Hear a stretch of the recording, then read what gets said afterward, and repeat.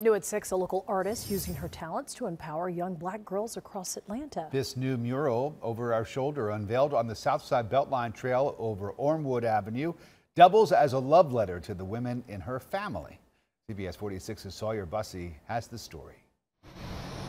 Where does power lie? It's the three women that kind of watch over your lifeline, and they cut it when you pass. Who dictates your story? And I feel like from my personal history as a black woman, I always felt like we didn't really have much control over what happened to us in our lives. Is someone watching over you? So I thought it would be fun to kind of play with that by making these huge, powerful beings, all black women that are watching over the destinies of all people. This is Drew Borders, the creator of this new Atlanta BeltLine mural she calls The Fates. I thought it would be nice for people to actually put their hands on top of the string and feel a connection to their own life string. Along the string are three women who watch out for her. So this one right here is actually myself when I was a little bit younger.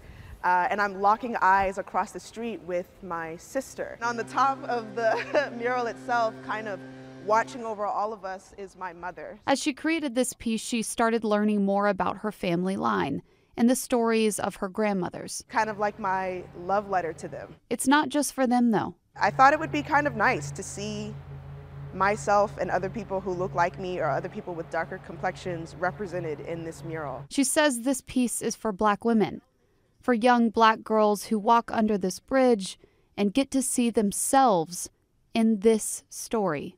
I see you. Like, you are represented.